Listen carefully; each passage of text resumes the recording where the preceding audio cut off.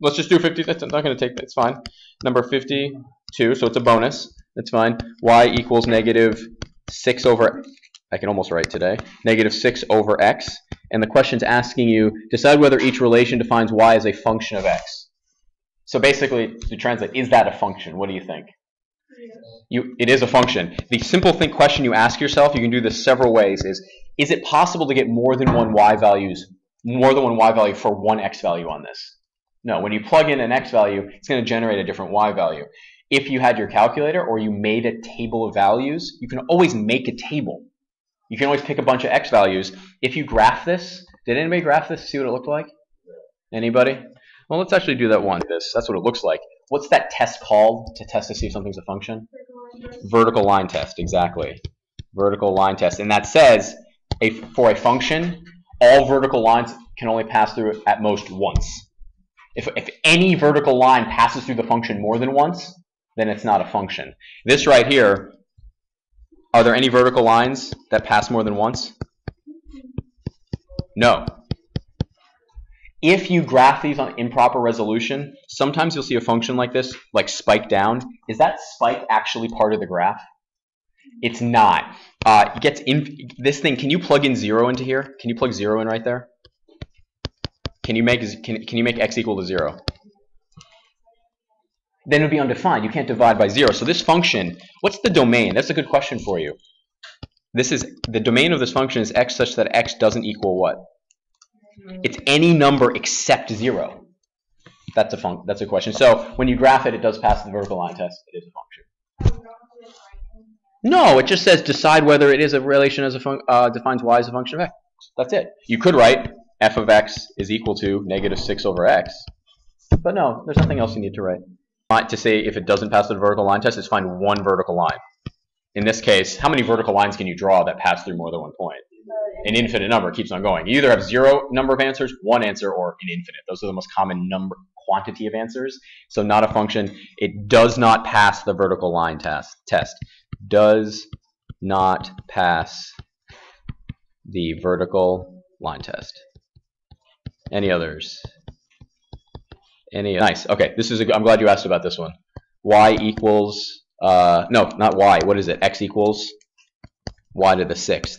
Is this a function? What do you think? What's different? What's slightly different about this one? Well, the exponent's new, but what's even compared to what we just looked at? Like, it's not on the right side. This is x as a function of y. But is that what the question is asking? It's asking, is this y as a function of x? If you wanted to graph this and you didn't have your calculator, what can you always make? Can always make what? Always make a table. And then once you make the table, what do you plot? Yeah, you plot your points and you make a graph. Exactly. So x and y. If y is 1, what's x? Nope. 1 to the 6th is? 1. I didn't know that. Sorry, it's to the 6th. I'm sorry, that is to the 6th. I'm sorry, yes. 6. If y is 2, what's x? What's 2 to the 6th power? What's 2 times 2 times 2? What's 8 times 8? Done. What's 0? What's 0 to the 6th? 0. What's negative 1 to the 6th? 1, because it's an even power. What about negative 2 to the 6th? 64. And what do you automatically notice here? 1 goes to 1, but 1 also goes to negative 1. So this is not a function. So there's concrete, but if you wanted to see what this looks like, you could graph it. You could graph it. So let's graph this. So y equals. Do you think this is going to be a steep function or like a really shallow function? What do you think? Anybody want to guess? Look, do the numbers get big?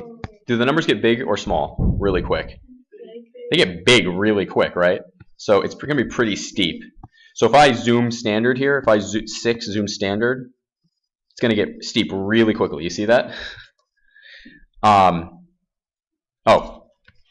did I graph it? I just graphed y equals x to the 6th, right? Yeah.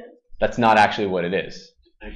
It's x equal. Now, plugging this into your calculator, this is totally something you don't need to know how to do yet, but I'll show it to you. If you want to plug this into your calculator, you have to actually do something you haven't done before. you have to isolate y, which you've done before, but how do you isolate y when it's y to the 6th? Does anybody want to take a guess? You move the power to... Yeah, you have to move the power. How do you undo a square? What's the inverse operation of a square?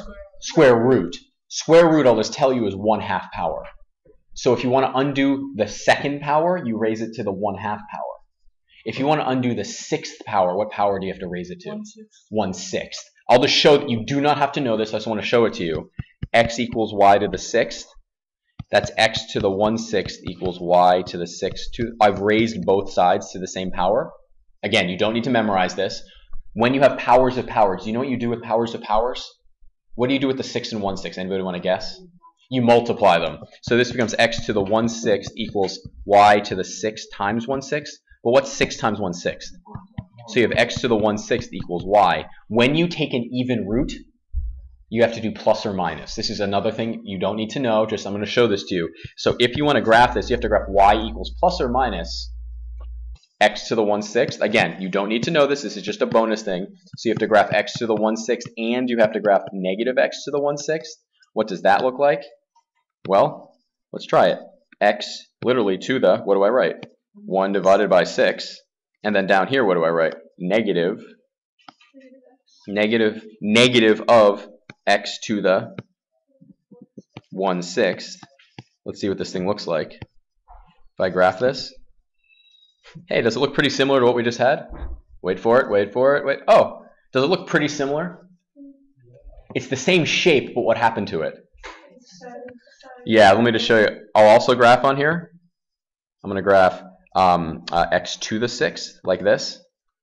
So that was the original thing we graphed, right? Oh, look what happened. It flipped over a line. Can anybody tell me for a bonus point right now, just some good street cred, what line did I reflect over? Close. You're really close. Again, this is a preview of something we're going to look at in a while. Y equals x. Look at this. You see this line of symmetry right here? It flipped over y equals x. It's kind of cool. But anyway, this right here, is this a function?